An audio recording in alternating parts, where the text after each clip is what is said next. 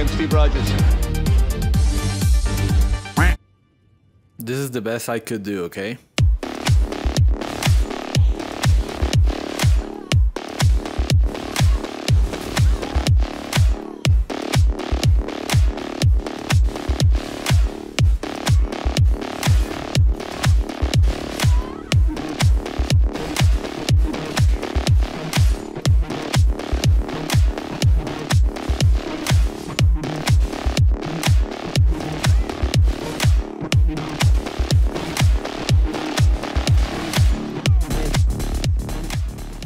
Hey everyone, welcome back. Today we're doing a Captain America build. We're on a regular strength build, using the Dryleaf arts as main weapon. You can use them heavy or blood here, but heavy will give you more damage for the Ash of War. You can also run a dexterity build, but the damage difference will not be noticeable. The Smithscript shield, of course, will be using the Ash of War to throw it at enemies. Most people don't expect how fast it comes out, so it actually was very useful to chip enemies down. You can also equip a parrying shield on the next slot and try to sneakily switch it while moving around to try and get an unexpected parry. The armor I use for this cosplay is the Commoner's Headband, Oathseeker's Knight Armor and Greaves, and the Mesmer's Gauntlets. I know it's not exactly like Cap, but it still looks quite fancy. For amulets we have multiple choices, but mainly I'm using the Smithing Talisman, Shard of Alexander, Crimson Medallion and Erdtree's Favor. This setup is better for the damage of the shield throw. If you want to focus more on the Palm Blast Ash of War, you can switch the Smithing Talisman for the Godfrey's icon for more damage. In your flask, use Crimson Bubble tier and any other tier of your choice. Okay, let's take a look at the strategy, strengths and weaknesses of this build in some invasions. So the best strategy that I have come up with this setup is making them chase you with the disc throw. So typically when you use ranged attacks at people, they tend to chase you. That's the opportunity that we're going to take advantage of to use the Palm Blast and maybe get a hit in. In this case, they're prepared for it. They roll it well, but I keep just chipping with the shield throw and eventually just try to make some space.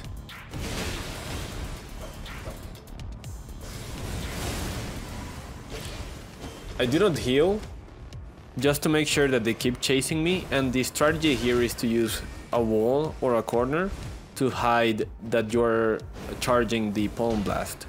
So in this case I do exactly that, and it gets me a nice double hit here.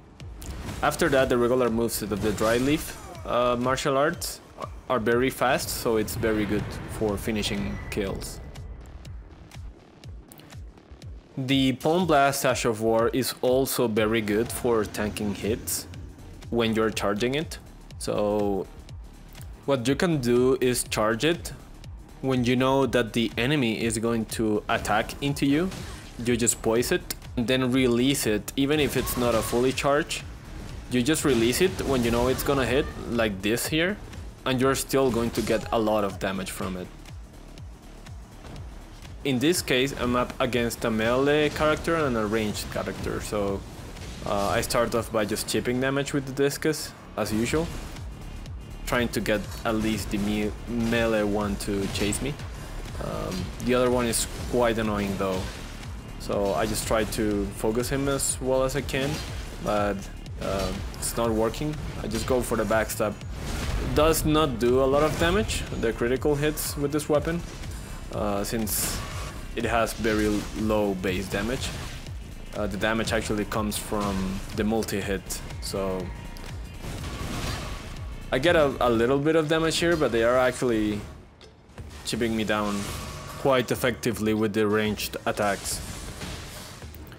When enemies are spamming ranged attacks at you like this, the best strategy is just to run away for a bit, take cover and just try to lure them to you in some way. In this case, what I do is I just switch to a regen setup with the FP regen talisman and the bestial regeneration spell. Usually when summons hear the sound effect that you're actually regenerating, That may bait them into coming to you, since they don't want you to just heal for free. It does take them a while to come to me. When they do, I just switch quickly to the regular talismans. And here you'll see I can charge a palm strike behind the wall, and it actually still hits, so you can use that to your advantage whenever you see the opportunity. The ranged guy is still very annoying, so I try to take cover once again. Because I'm low in HP, the melee guy is baited into chasing me. Here you see I can even trade with a Greatsword and still not get poise broken, which actually is effective for me to get the kill on the host. A very good strength of this setup is the fact that the discus hurl goes out so fast. So you can use it to either punish Estus flasks or spell casting. In this case I just found the summon with very low HP, so I just quickly dispose of him. The tracking on the discus hurl is actually very good. You see there that it went very high and then just chased after the host and still hit him at a very long distance away from me. In this case, I just go for a guard counter, and when he tries to heal, I just spam him with discus hurls. It even interrupts the Estus animation, and it ends up getting me the kill. A definite weakness of this setup is the fact that you don't have that much poise damage, besides the palm blast. So in this case I'm up against a bull god with a shield. I know I'm probably not going to be able to kill him. Even with a riposte here, I don't deal that much damage to him. So I just try to focus the host, which doesn't have that much armor. So you can see that each discus hurl that hits him actually nets quite a bit of damage on his health bar. The bull god is just trying to apply pressure on me. If I hit him, he would just poise through it because my weapons do not deal that much poise. So I don't want to trade against that. I just go over him and focus the host directly, and the running attack, which comes very fast, actually gets me a kill. Another weakness of this build is the fact that the armor set that I'm using doesn't have that much resistance and poise. You'll see why that is relevant later. I finally found the host. I go after him, but when I jump into the tunnel with him, I am greeted with another phantom. So here I just get blendered. If I had a Greatsword in this case, I could trade with them easily with just the regular poise of my armor set, if I had a heavier armor set. But in this case I just have to roll as best as I can and get some distance. Try to roll the Moonveil as well. And when I get into the corner here, I just try to charge the Palm Blast in case that they chase me. But they do not. That would probably one-hit the wizard if it hit though. When I chase back after them, I always try to check the corners in case that the summon is waiting for me there, or even if there is another summon that I'm not aware of. The plan is going to be the same as before. Try to chip them away with the discus hurl and hopefully lure them into getting closer. But this time I'll try to be prepared and charge a Palm Blast to hopefully one-shot either the wizard or the phantom that is very low here. In this case, the phantom just gets hit a lot of times with the discus hurl. He probably didn't know the timing of the roll yet. Now it's just the host. So here is just try to roll the Moonlight Greatsword. Whenever he charges that attack is very slow.